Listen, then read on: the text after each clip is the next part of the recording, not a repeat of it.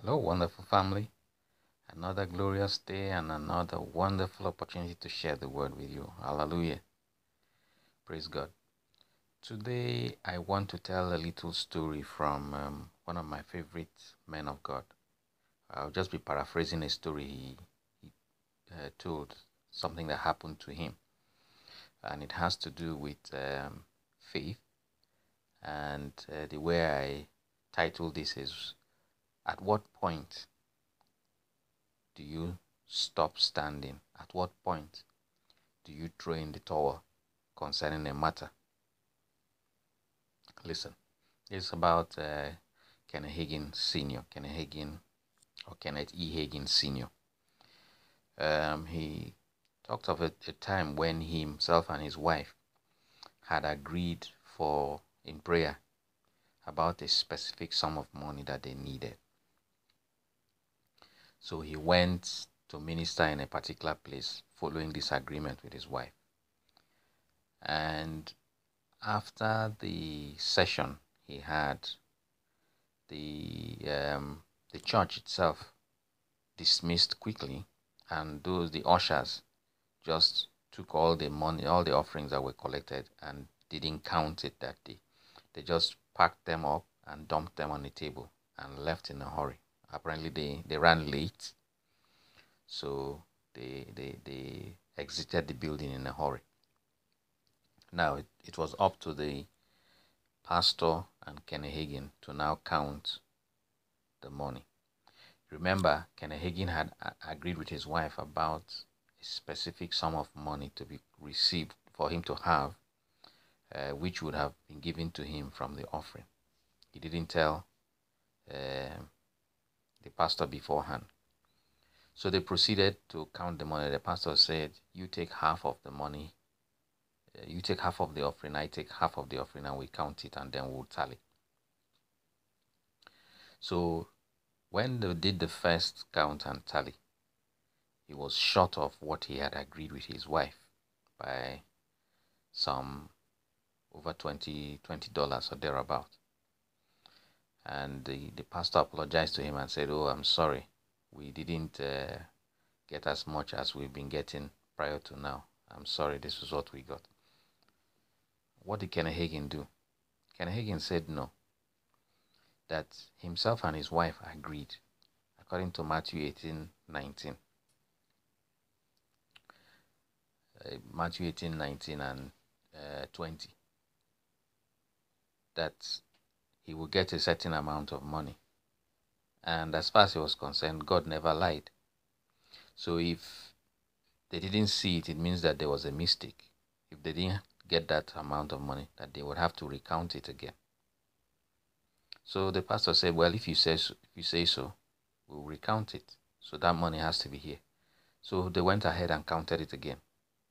This time around, they switched piles. He counted what the pastor had counted before, and the pastor counted what he counted before. And they came up with the same amount of money. They were still short. What did Kenneth Hagin do? Did he now say, oh, I guess we missed it this time around, maybe some other time? No, he didn't accept no for an answer. He said, we have to count it again. They counted it again, and it was still short by the same amount of money. He was viewing evidence to the contrary of what himself and his wife had agreed on based on God's word. So this was staring him stark in the face. Did he accept it? Did he throw in the towel? No, he didn't. He said the time he would leave that place to go, if he left that place to go, he would have to go to every church he had ever preached in to tell them that God lied. That because he knows God cannot lie, they would have to count that money again. So they counted that money again.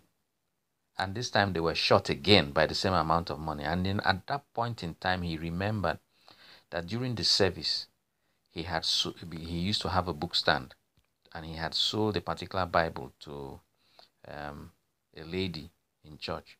And instead of the lady giving him cash, the lady had given him a check, made a check out for that Bible, and added $20-something as an offering for him in the check. So he stuck, and he remembered that he didn't put that money in the offering. He put the check He didn't put that check in the offering. He put the check in his coat pocket.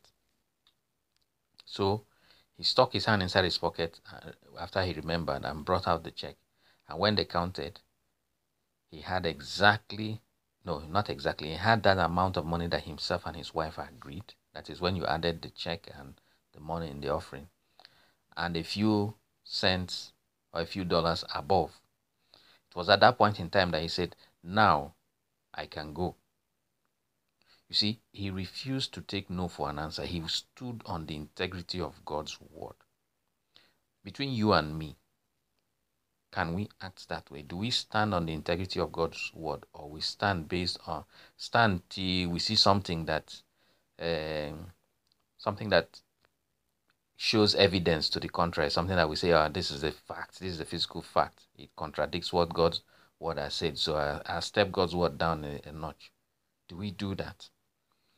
Or we stand and say, irrespective of what I'm seeing has to be the lie if you compare it with God's word? For the Bible says, let God be true and every man a liar. I ask again, if we were in Kenneth Hagin's shoes when that money was counted the first time and counted the second time, where you had two pieces of evidence that were contradicting God's word and agreeing with itself, would we have stayed again to say, count it a third time? Or would have said, well, in the mouth of 2 or 3 witnesses, shall every word be established? I guess I missed it. The man said he was not leaving there until he had exactly what he had asked God for, because he knew that from God's side, God couldn't miss it. Instead, it was them that should be missing it. He says, let God be true and every man a liar. That is tenacity in faith. And that only comes when you have confidence in the one you are trusting. You have confidence in God and in his word, that you say, I don't mind being wrong, but God cannot be wrong. So what I'm seeing, my eyes are telling me a certain fact, but I refuse to agree with that fact as long as it contradicts what God has said to me. I ask again, at what point do we throw in the towel? You only throw in the towel when there is no more need for the towel. You stand. Having done all to stand, stand therefore. Contend. Refuse to accept it. Refuse to accept what is contrary to what God has said. Stand. It will change.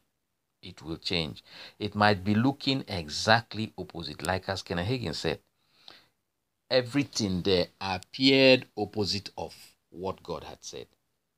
But he chose, not because he was by himself, but he was with somebody who he could have succumbed to the pressures of somebody else. But he refused to accept that. He told the guy, I am not going anywhere. We will count this thing.